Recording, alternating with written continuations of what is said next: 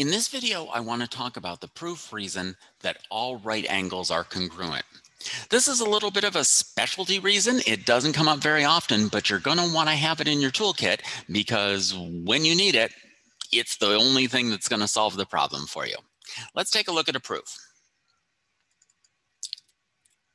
All right, in this diagram, I've got this quadrilateral, which is a four-sided polygon, and I'm given that AD is perpendicular to AB.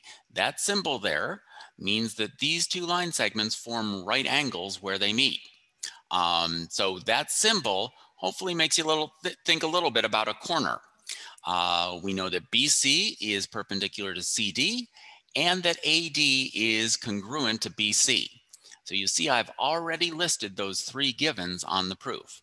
And we need to prove these two triangles are congruent. You notice I put that down at the bottom of my proof. So now I only have to fill in the middle of the proof.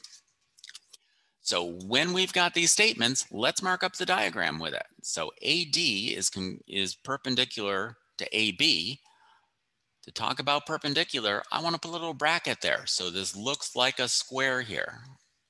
And I've got the same thing where BC intersects CD.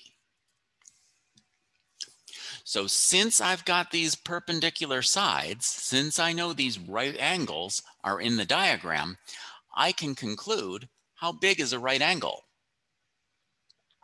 A right angle has to be 90 degrees. If you know something is a right angle, there's only 1 degree measure it can have. Like acute angles, you could have a 45-degree angle or a 30-degree angle or a 79-degree angle. Those are all acute angles, but there's only one choice for a right angle.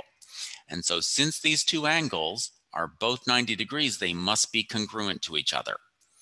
And so the way we're going to mark that on the proof is we're going to say, since those two angles are congruent to each other, how would we name them? Well, we could name them with 3-letter things. Could we use 1 letter in this case to talk about these angles?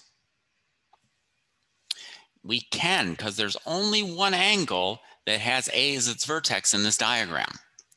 And so we can just say angle A, and the same thing is true for angle C. And the reason for this is because all right angles are congruent. Okay? And notice what I had above me in the proof. So above here in the proof, I had these two statements about perpendicular connections between lines. So that's what kind of tipped me off. Since I know there's perpendicular lines in here, I know there are going to be some right angles. And so I know that all of those are going to be congruent. So that's the tip off. When I see connections about perpendicular lines in a proof, I know that I'm going to be leaning towards all right angles are congruent as one of my reasons. Okay? There aren't many other places where that pops up, so just be on the lookout for that one thing. And if you see perpendicular lines, you're almost certainly going to want to know that all right angles are congruent. If you don't see perpendicular signs, it's probably not going to pop up in your proof at all.